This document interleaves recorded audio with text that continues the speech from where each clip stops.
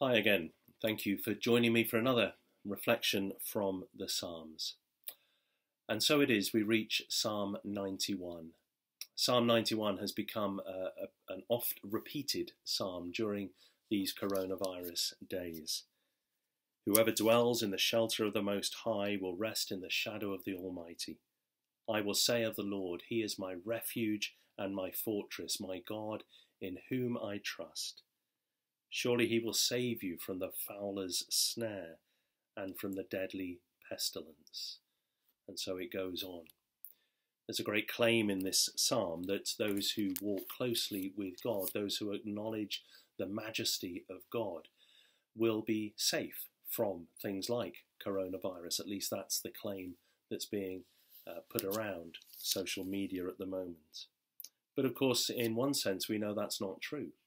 Harm does befall us. Disaster does overcome. We are as susceptible to contracting things like COVID as anybody else, and to suffer the consequences of that in the same way that any other mortal human being does.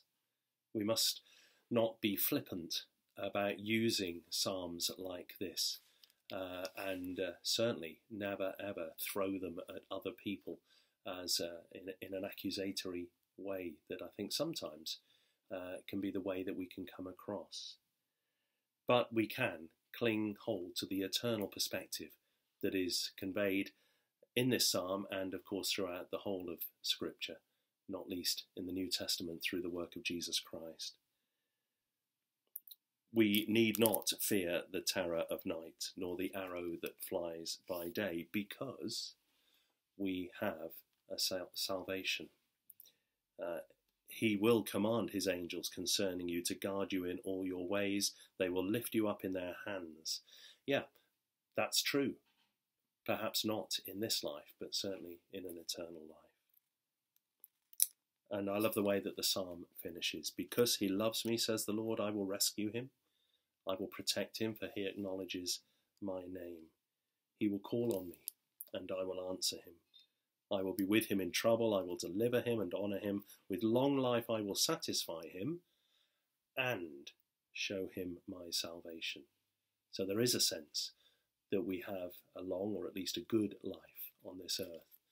But then we have the promise of eternal salvation.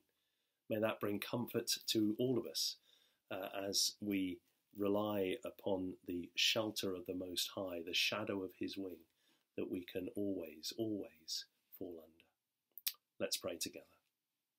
Thank you, Father, for your protection and your love.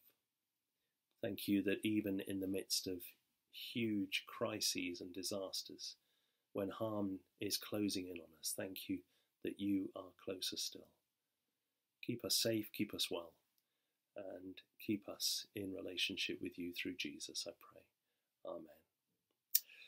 God bless you. Thank you for joining me, and may the Psalms bring great comfort to us all.